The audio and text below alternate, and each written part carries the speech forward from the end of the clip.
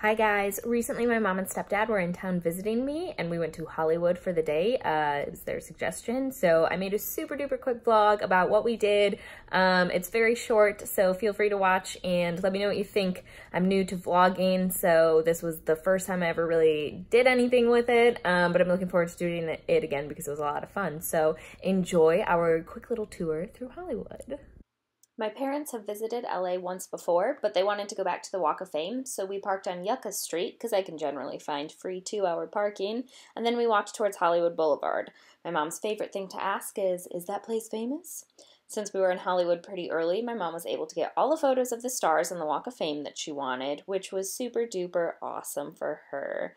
Then after that, we kind of walked from Hollywood Boulevard to Highland, but Hollywood ended up being closed off because of the world premiere of The Lion King. So we turned down Highland and walked toward Sunset instead, and that led us to the Hollywood Dream Garden, which is a nursery with a wide selection of indoor and outdoor plants. It's very cool. After that, I had to take my record-loving stepdad to Amoeba Music, aka the world's largest independent record store, and we had a blast going through the hundreds of records and DVDs and could have easily spent the whole afternoon there. Quick little shout out to Julia Butters, who is in Once Upon a Time in Hollywood, and there's an ad for it right there at Amoeba, which is so cool. I love her and I'm so proud of her, and I can't wait to see that movie.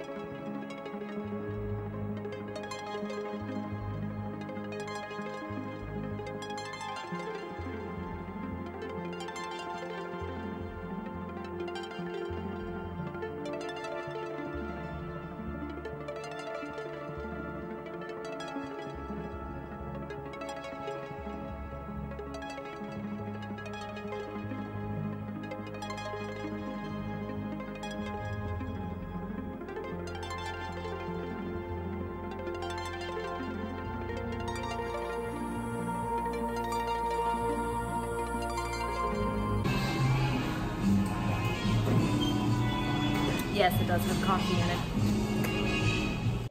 I got to pick lunch, so we went to Sweet Green because I was craving a salad, and my parents did not disappoint me because they made sure to tell me how crazy it was that we each spent $14 on a salad, but whatever. Quick little drive back over the hill into the valley to my mom's favorite spot, which she requested this time, Porto's Bakery. If you have never been, they have multiple locations and you must go. They serve Cuban-inspired dishes for breakfast, lunch, and dinner, and have the best baked goods on the planet. The line usually wraps around, like, outside the door, around the restaurant. It's insane. Right now it's super duper short, which almost makes it hard to decide what you want. But look at all these amazing pastries. You want every single one of them, obviously, or at least I do. So we didn't get all of them, but we did get some chocolate croissants for breakfast, a couple chocolate chip cookies, an almond croissant, and not featured my favorite thing, which is a fruit tart. My mama wanted a makeover, so of course I treated her to one, two technically, but I didn't get a photo of the softer, subtle look, so I did a glam look for her, and she looks very cute showing off to her husband. She really liked it. And then, yeah, at Amoeba, I got a copy of Snow White and the Seven Dwarfs just because I don't have it on DVD, and then Gosford Park, which I have not seen. No vlog is complete without the appearance of Zeus of the House Lacoste, the first of his name, the Unhearing, King of Dog Parks, Caleb the Chasing of Balls, Chewer of all things, Protector of the Realm, and the Goodest Boy. Here's a silly photo just to close us out. Thank you guys so much for watching. I appreciate it. Feel free to follow, like, share, subscribe. Thank you!